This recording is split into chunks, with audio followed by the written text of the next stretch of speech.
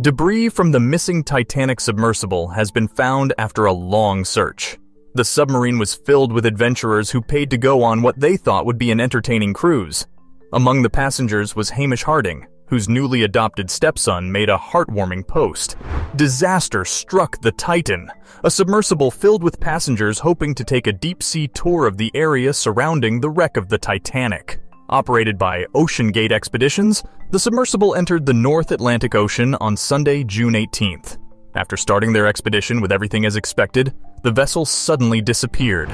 United States Coast Guard Captain Jamie Frederick appeared at a press conference to address the situation, saying they started looking for the vessel as soon as they lost track of it, but couldn't find any trace. At the time, the craft only had around 40 hours of air left.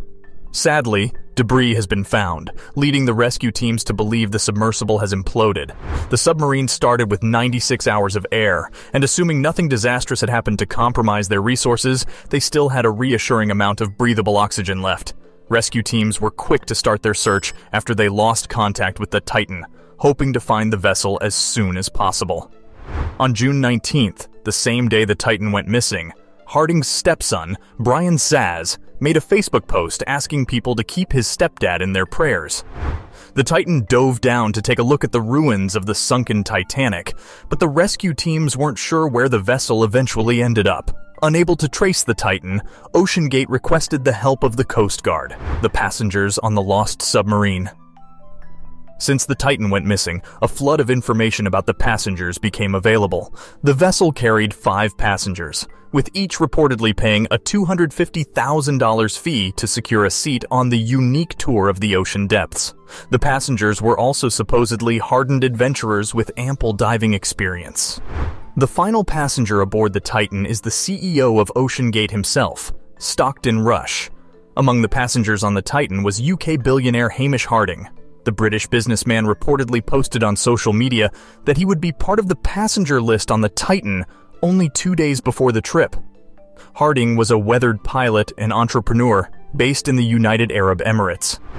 In a previous interview, Harding shared that he grew up with his parents in Hong Kong and chose to study at Cambridge University.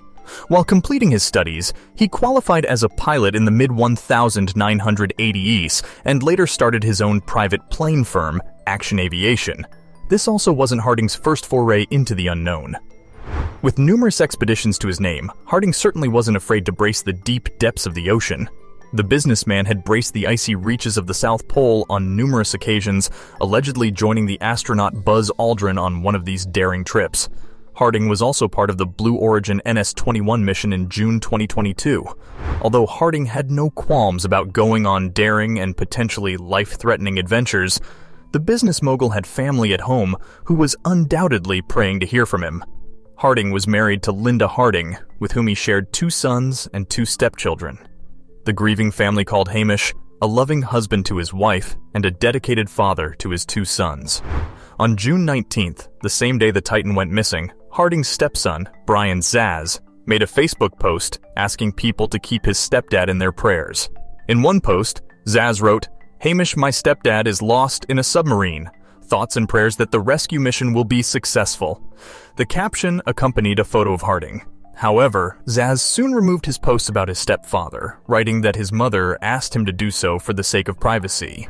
Besides Harding, a father and a son were also on board the Titan. Shahzada Dawood and his 19-year-old son Sulman Dawood were confirmed to also be present on the missing submarine.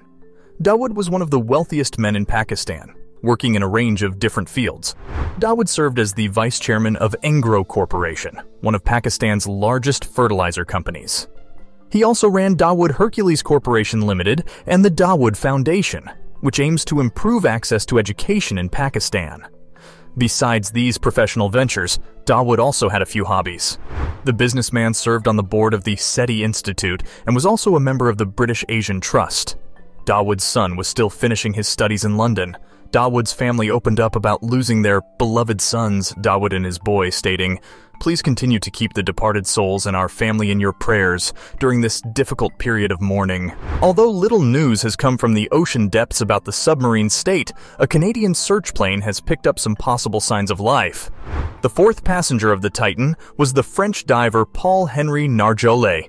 Nargeolet has also had his fair share of adventures throughout the years. Originally from Chamonix, France, Nargeolet moved to Africa, where he lived for 13 years. Eventually, he returned to France to finish his studies. According to the Daily Mail, Nargeolet made 35 previous trips to the Titanic's wreck, and the scholar was one of the foremost experts on the historic vessel. In 1987, Nargeolet led the first recovery expedition to dive to the depths of the Titanic. His family was distraught over his death, saying their hearts are broken. The final passenger aboard the Titan was the CEO of OceanGate himself, Stockton Rush. Rush reportedly joined the expedition as a member of the submersible's crew. Besides taking an active part in his company, the CEO also co-founded the OceanGate Foundation, a company that aims to further marine technology for the advancement of science. Rush was also one of the youngest people ever to obtain their DC-8 type captain's rating, completing the course at the United Airlines Jet Training Institute in 1981 at 19. He also studied mechanical and aerospace engineering at Princeton University. OceanGate regretfully stated about the death of the passengers, "We grieve the loss of life and joy they brought to everyone they knew." A Canadian search plane picked up some banging sounds coming from the ocean depths, leading rescuers to believe there was still a chance of saving the passengers. Sadly, 3 days after the sounds were first heard, all the passengers of the Titan were declared to be dead. On June 22nd, the U.S. Coast Guard announced that they believed the Titan had imploded as it approached the wreckage of the Titanic after finding debris in the search area. All passengers sadly perished in the catastrophe. OceanGate has asked the public to grant the grieving families privacy as they mourn.